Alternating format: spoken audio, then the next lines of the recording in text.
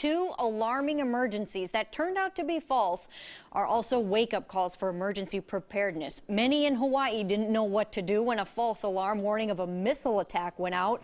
And also this month, you might remember a false tsunami alarm at the Oregon coast left some feeling lost and panicked. Our Amy Frazier is now going beyond the headlines with how these unfortunate life lessons could also be a call to action. Amy?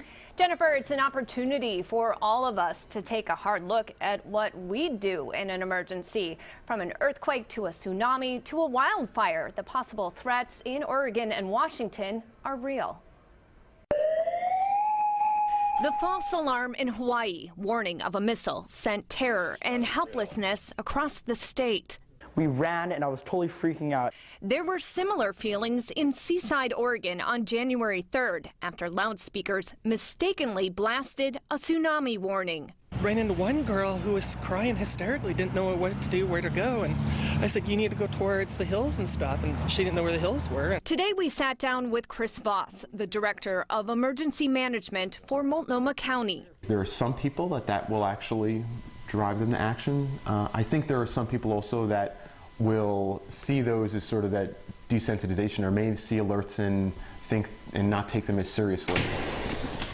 He says taking steps to prepare for an emergency can have a serious impact on your family's safety during the real thing.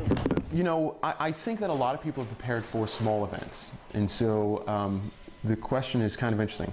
You are prepared for the events typically that have happened in your past. If you haven't been through something like a wildfire, unfortunately, it probably hasn't driven you to action as far. So what are some things you can do to prepare? First, we want people to sign up for public alerts at publicalerts.org. Also have a home emergency kit with enough supplies to last at least 2 weeks, including a gallon of water per person per day.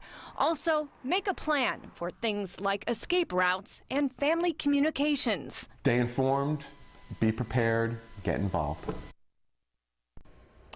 When it comes to emergency preparedness, there's a lot to know. There are also a lot of resources and checklists to help you prepare. We've posted that information tonight at KOIN.com. Back to you.